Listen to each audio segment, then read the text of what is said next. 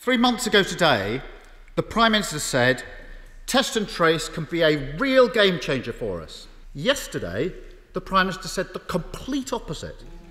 Standing there, he said testing and tracing has very little or nothing to do with the spread or transmission of the disease. Both positions cannot be right. Which one is it, Prime Minister? That we now have the ability to see in granular detail where the epidemic is breaking out, exactly which groups are being infected. That's why we've been able to deliver the local lockdowns, and that's why we're able to tell now at this stage that it is necessary to take the decisive action that we are, and which I think he supports, or he did yesterday. So why yesterday did the Prime Minister say that testing and tracing had very little or nothing to do with the spread or transmission of the disease? I hesitate to reprove the right honourable gentleman for a flaw he seems sometimes to fall into is not listening to my previous answer, Mr. Speaker. I gave a very clear answer. Mr. Speaker, I listened to the answer that the Prime Minister gave to the questions. That's why I asked him the question, because yesterday he said the complete opposite of what he said today. Everybody who was in the chamber, everybody who reads Hansard will see it. Last week, before the liaison committee, he admitted testing currently has huge problems. Is the explanation from the Prime Minister that we haven't got enough capacity because nobody could have expected the rise in demand? That's the Dido-Harding defence.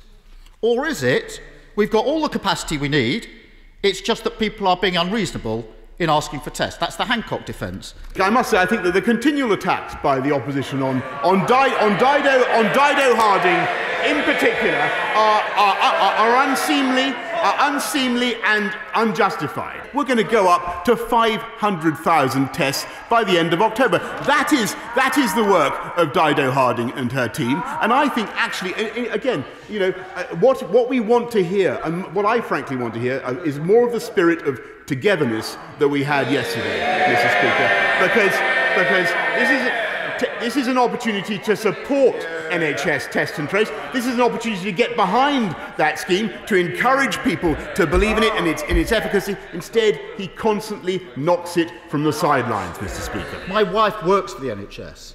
My mother worked for the NHS. My sister works for the NHS. So I'm not going to take lectures from the Prime Minister on supporting the NHS. 3 weeks ago, millions of children went back to school. That's a good thing. Then the inevitable happened. Kids get coughs, bugs, flu. That's what happens. It's in the job description.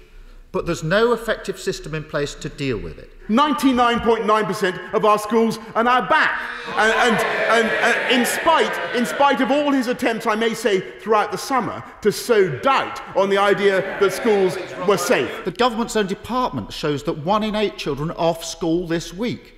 That disrupts their education. Whether it's COVID symptoms or other symptoms is nothing to the point. If the Prime Minister doesn't see that, he's really out of touch. Health measures and economic measures are now dangerously out of sync. Let me quote the Director General of the CBI. There can be no avoiding the crushing blow new measures will bring for thousands of firms. It's vital, she says, that all announcements of restrictions go hand in hand with clarity on the business support to protect jobs.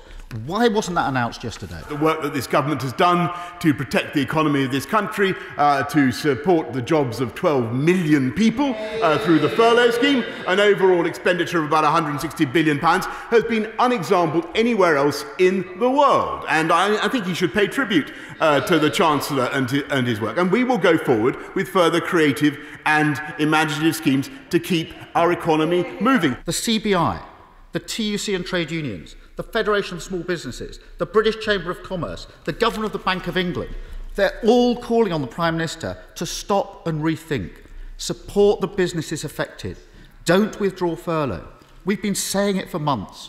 When is the Prime Minister finally going to act? These are indeed tough times, and I have no doubt that many businesses, many employees are feeling a great deal of anxiety and uncertainty, and we will do our level best to protect them throughout this period. The reality of the opposition position has been exposed. The cat's out of the bag, Mr. Speaker, because it was his shadow education secretary who said of the present crisis, she said, "Don't let a good crisis go to waste." That's the real approach of the Labour Party, Mr. Speaker, seeking to create political opportunity out of a crisis.